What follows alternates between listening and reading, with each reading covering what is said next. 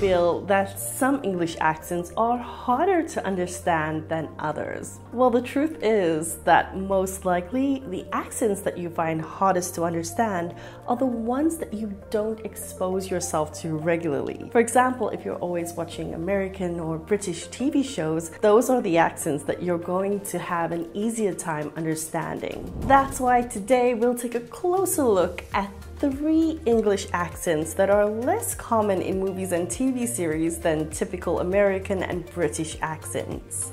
Do keep in mind that each country and accent has many variations or dialects, and these are just a few.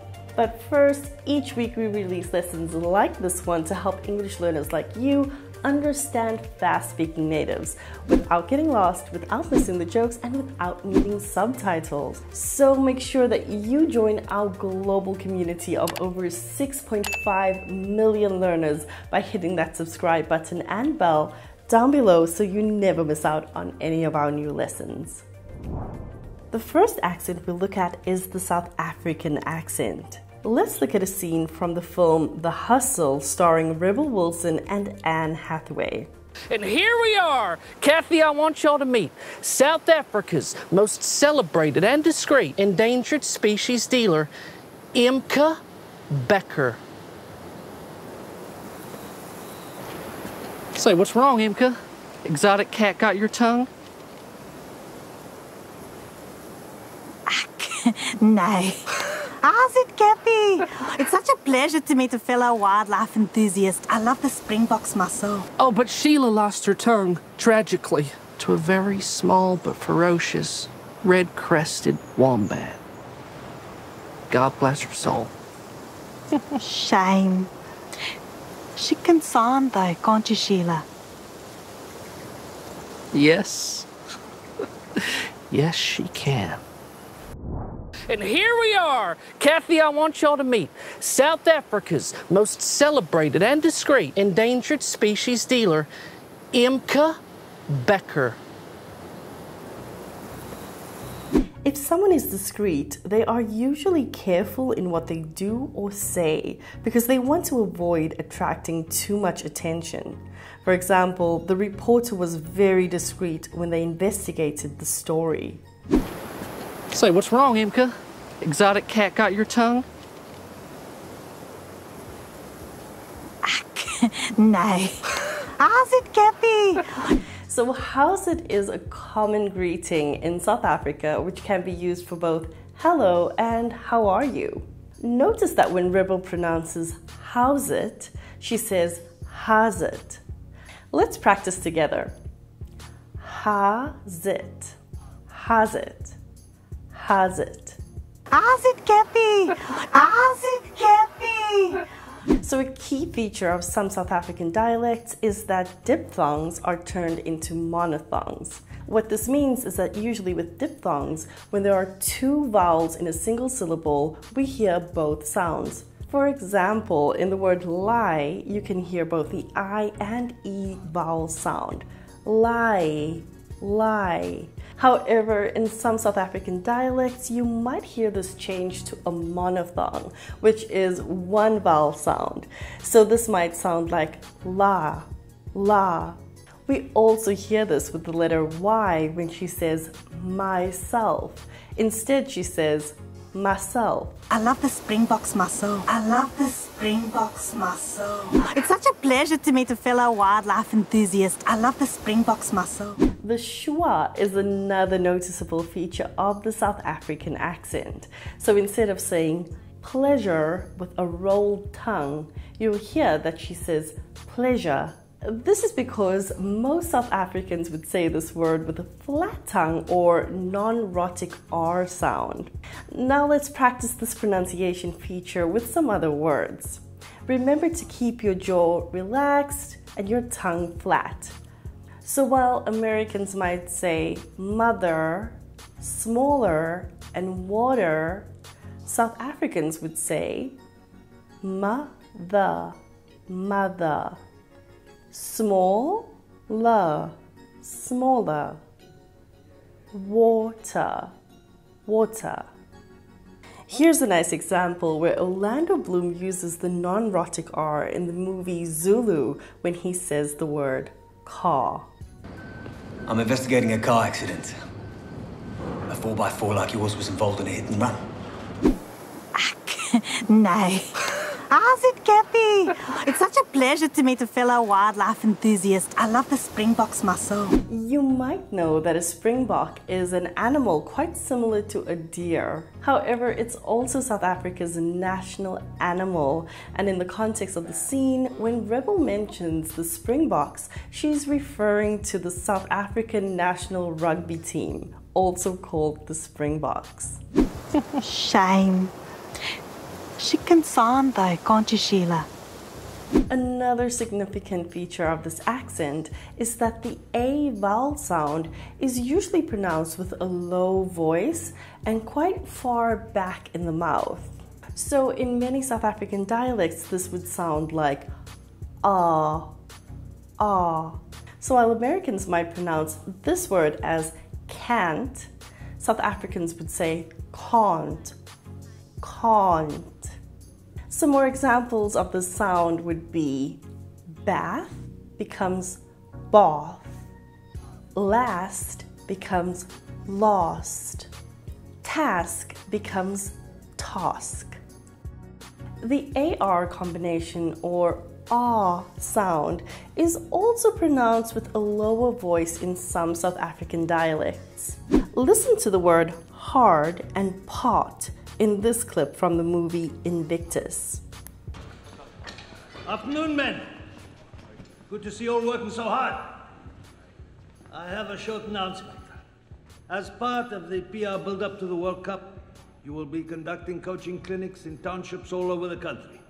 An extra feature to point out about the South African accent is that many South Africans use the true T sound when pronouncing the letter T.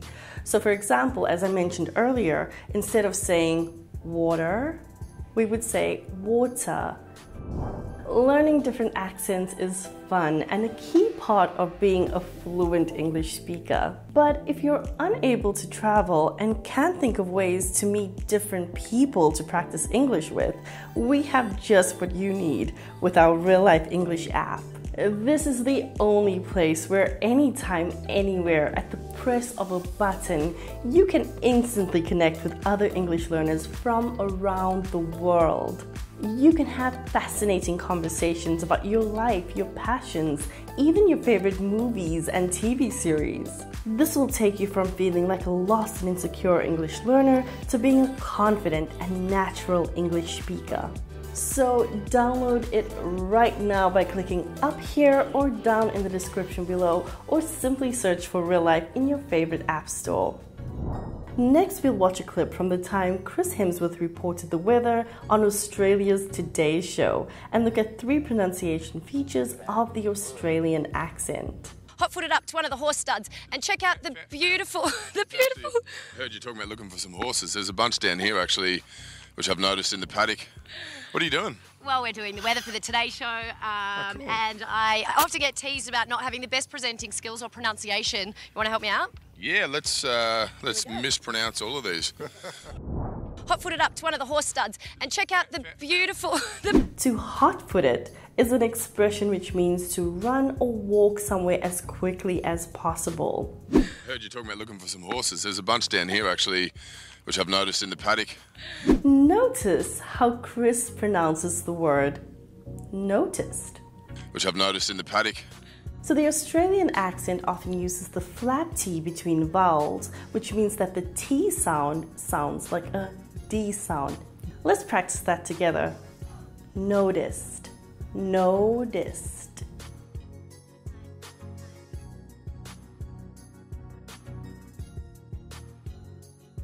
Which I've noticed in the paddock.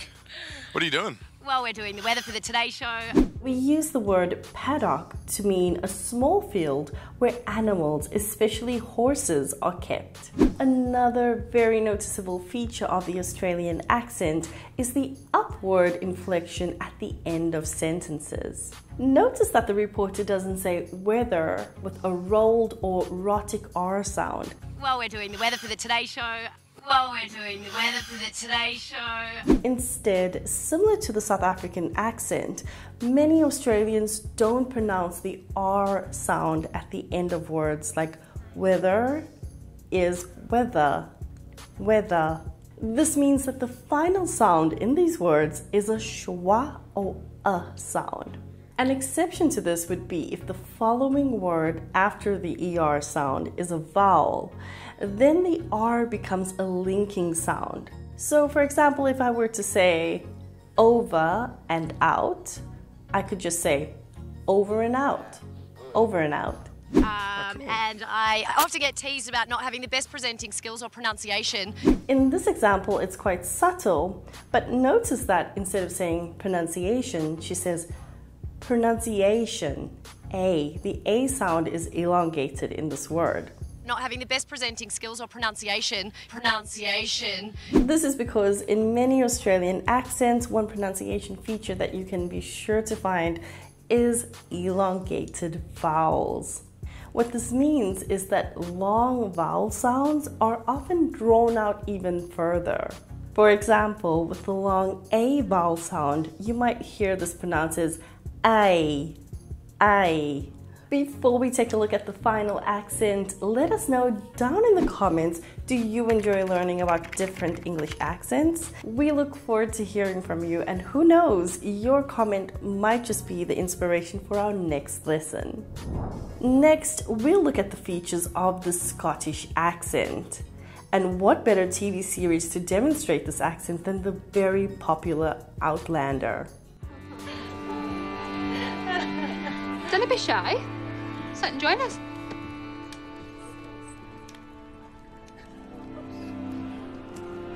Thank you. You the new lass, aye? Wee bit older than Madam usually takes on. She likes them no more than 5 and 20. But I'm sure you'll do fine. What's your name, dearie? Claire.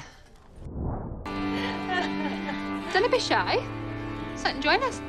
A significant feature of this accent is that in negative sentences, the auxiliary verbs such as do, did, and will merge with the word no and are pronounced as dinne and winne.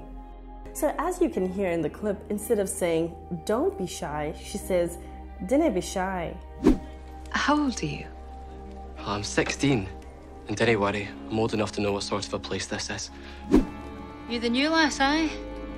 Something to remember is that the Scottish word lass is used to refer to a girl or young woman. Here's a nice example from the Pirates of the Caribbean where this word is used. If you spring me from this cell, I swear on pain of death, I shall take you to the Black Pearl and your bonny lass. Wee bit older than Madam usually takes on. She likes them no more than 5 and 20. But I'm sure you'll do fine. In Scottish English, the word wee means small or little. You might also notice that in some Scottish accents, the glottal T or stop T is used at the end of words, which means that the T sound is not released. For example, in the scene, when she says bit, it sounds more like bit, bit. Wee bit older than Madam usually takes on. Wee bit older than Madam usually takes on. So let's practice this sound.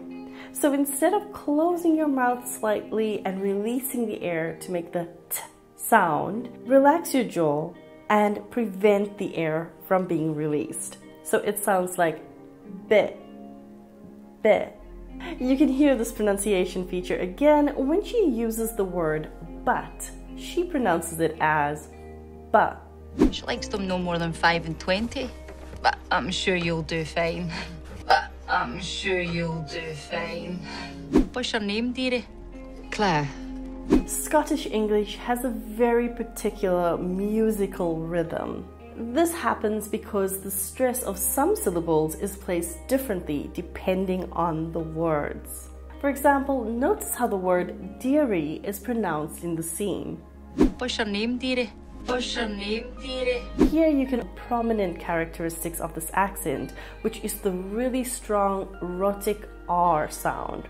So while with the American R sound, the tongue rolls back, but it doesn't touch the top of the mouth, it's quite the opposite with the Scottish R. You'll notice that the tongue goes up and it's more to the front of the mouth. So it touches the top of the mouth as in r, r, r. Listen to how Ian says the word true in this example. They say as how when Uncle Jamie came home from Culloden without you, that maybe you've gone back to where you came from, back to the fairies. Is that true? Before we get to the quiz, I hope you enjoyed learning about these different English accents and that you not only feel confident listening to them, but perhaps even using these accents yourself. Now, let's get to the quiz. And here we are, Kathy, I want y'all to meet South Africa's most celebrated and discreet endangered species dealer, 𝗥𝗲𝗹𝗟𝗶. Say, what's wrong, 𝗥𝗲? Exotic cat got your tongue? No. How's it, Kathy? How's it is a type of insult, joke, greeting.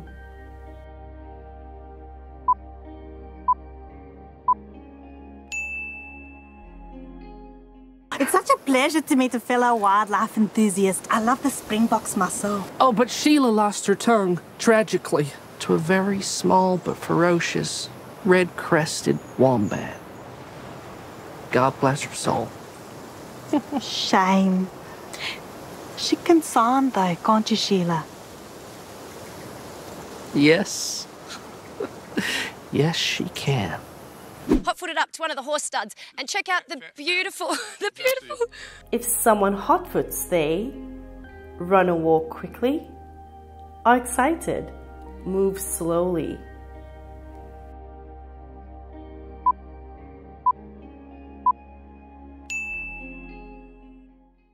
I heard you talking about looking for some horses. There's a bunch down here, actually, which I've noticed in the paddock. What are you doing? Well, we're doing the weather for the Today Show, cool. and I often get teased about not having the best presenting skills or pronunciation. You want to help me out? Yeah, let's mispronounce all of these. Don't be shy. Sit and join us.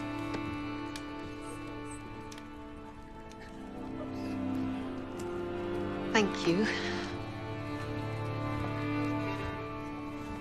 You the new lass, eh? A synonym for lass is older woman, wife, girl or young woman.